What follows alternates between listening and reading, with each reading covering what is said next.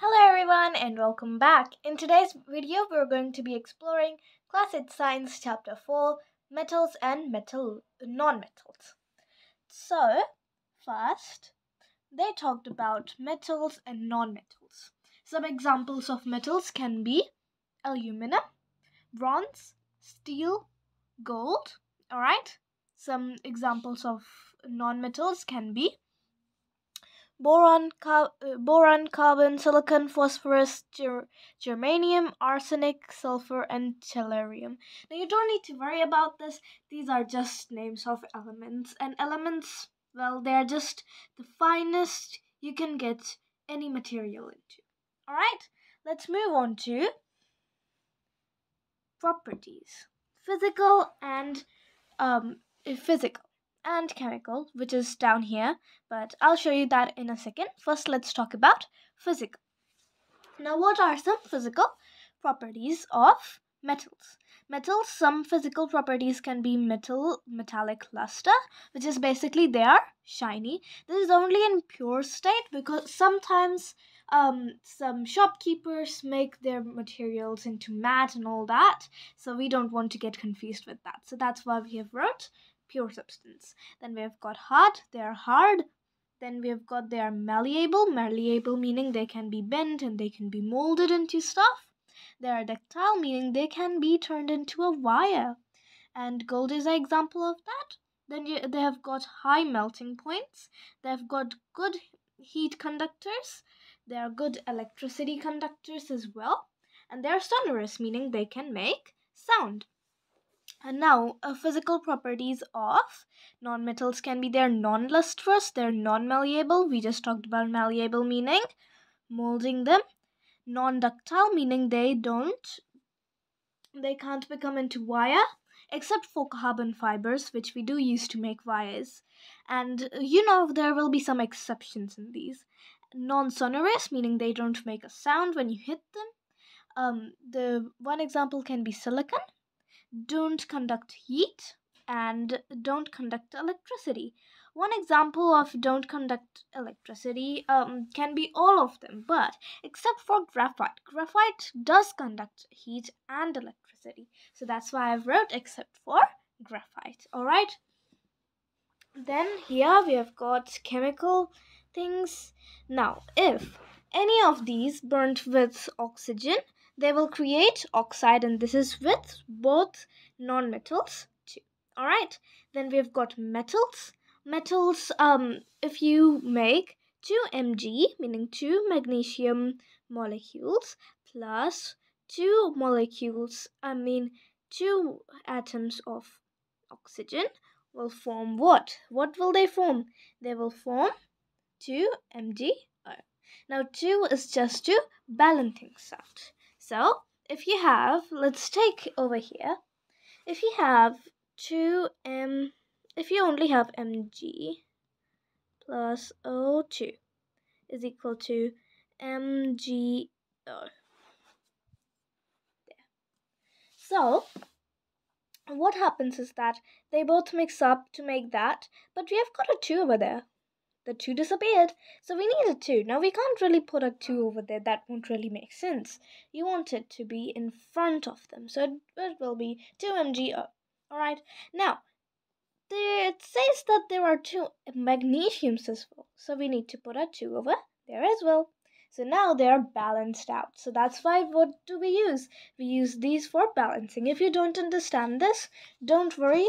This is not really in your subject syllabus yet. They are just a little bit out of subject, but don't confuse yourself with them.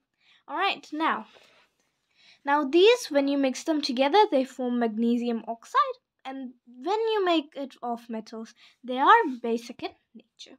Alright, we have learned about bases and acids in the last class 7.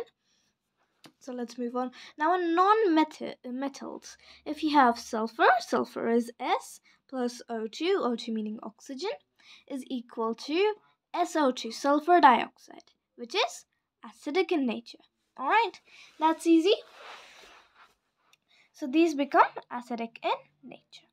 Then if we have reaction with H2O, meaning water, metals from metal metals form metal hydroxide and hydrogen.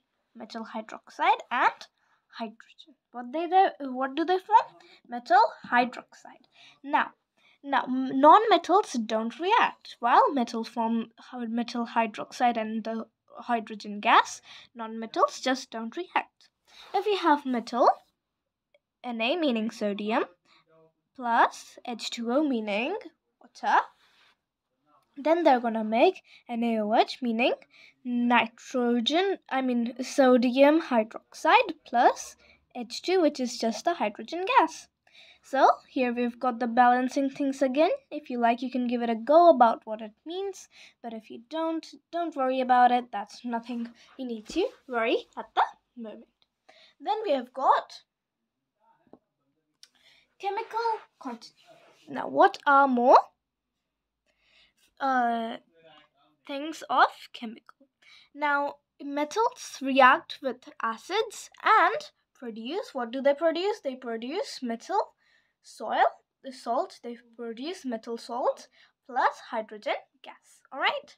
Then you've got generally non-metals don't react with acids. So meaning when metals do react with acids, non-metals don't.